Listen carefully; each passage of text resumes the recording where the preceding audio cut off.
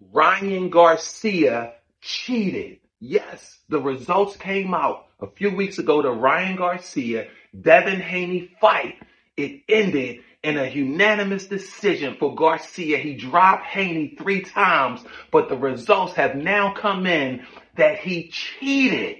The day before the fight, it confirmed that a test was administered and it came back that Ryan Garcia had indeed taken performance-enhancing drugs. He cheated and he won. So what do we do now? Don't nobody go in the bathroom for about 35, 45 minutes. You done fucked up, you know that, don't you? You got knocked the fuck out! What's happening? Now, of course, Ryan Garcia and his camp is calling all of these claims bogus and that they're BS. But here's the truth.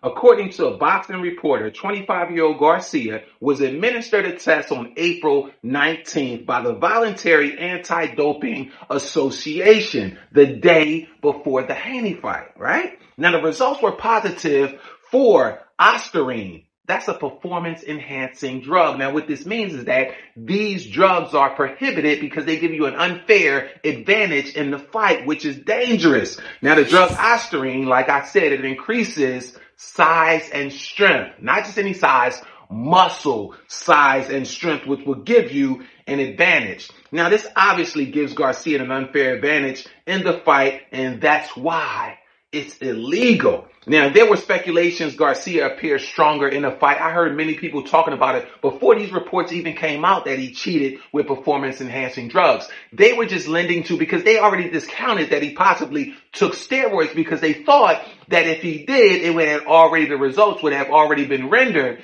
by this time. But obviously they hadn't been. They thought maybe he had adjusted the gloves in some way, shape, or form. Maybe cheated and put something in the gloves. But that wasn't the case. He did cheat, but he took some performance-enhancing drugs. This is crazy. Where's the integrity? Now, you can only imagine that Garcia and this camp are denying all claims and calling them BS, and he immediately, once the claims came out, he immediately started playing defense and took to social media, and this is what he said.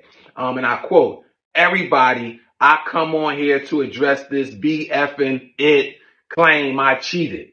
Everybody knows I don't cheat." Duh. How does everybody know you don't cheat? What you really want to say is everybody knew you hadn't been caught cheating in the past. But today is a new day, Ryan. Now, Ryan goes on his rant and poses some good questions. I ain't going to front. He posed a few good questions. First question is this. Why didn't they come out with this before the fight? And that's what was on my mind, and I'm sure that was on many other people's mind. That's why initially after the fight, they discounted the fact that he could possibly have taken some performance-enhancing drugs because they thought that if he did, it would not allow them to allow the fight to continue. So that was a good question. The second question is, why would they let me step into the ring as a cheater and come out with a victory and then post this? Almost like trying to imply that they set him up. What do you think? Was Ryan Garcia set up? Did someone slip the performance-enhancing drug in his water or so forth and so on? Or is the governing body lying?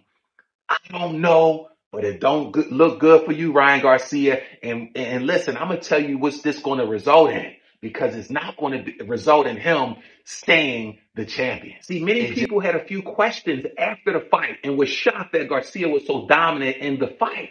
But now these performance-enhancing drugs, these PED reports come out, and now it's all starting to make a little more sense. The fact that Ryan Garcia came into the fight 3 pounds heavier, right? And he won a majority decision after dropping Haney 3 times.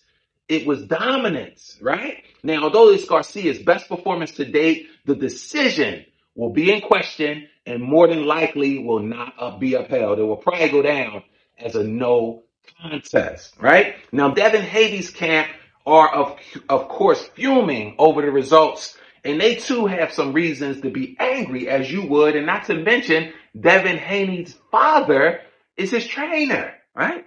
So Devin's camp has posed a few things that I took from, right? What's happening to the integrity in sports? Yes. And let's go a step further. the integrity in our world, right? This is a global issue. Where's the character? Where's the integrity? But more importantly, why would they put Haney in there, putting his life and his career at jeopardy? It was dangerous to let him go in there and fight someone that you knew came up positive for a performance enhancing drug. Now, Devin's dad was pissed off, as you can only imagine. This is a dad. He raised him up from the rooter to the tutor, and now he's living out his dream, and you put him in this uncompromisable position. So here's what Mr. Haney had to say. You trying to hurt my baby. We played it fair. We didn't do it like that. Effing boxing. This is some BS. I came from the streets. You scared of Devin on a level playing field? I feel effed up over this. If you can brag about doing it, you shouldn't be on drugs. So basically, Haney's dad is basically saying this and that. Listen, close your mouth because you cheated.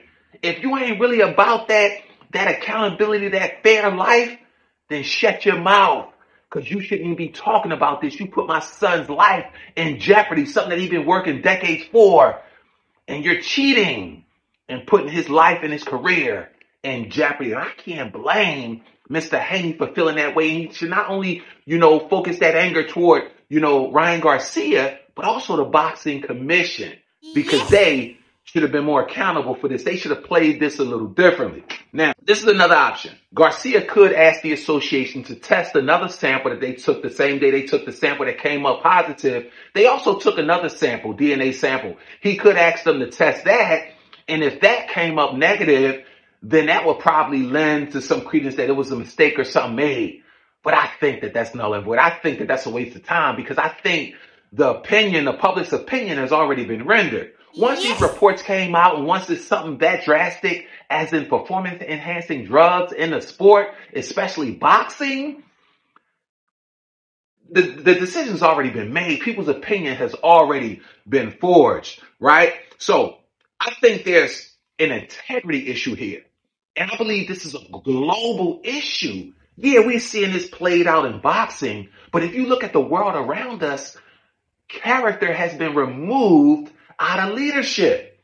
We need to get things back to the way it used to be, because people are losing sight that the most important asset a leader must possess is character. And here's why. Because character protects your gifts.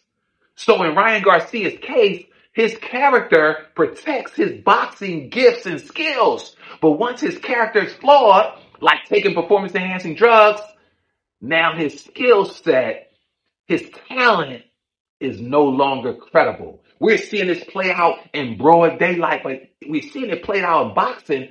But this is a global issue. Where's the integrity? Where's the character and leadership? And ultimately, where's the love? Listen, thank you all so much for watching. I'm going to keep it coming. We're going to keep watching. We're going to keep talking about it. And I'm going to keep bringing it. So you be great. And more importantly, be blessed.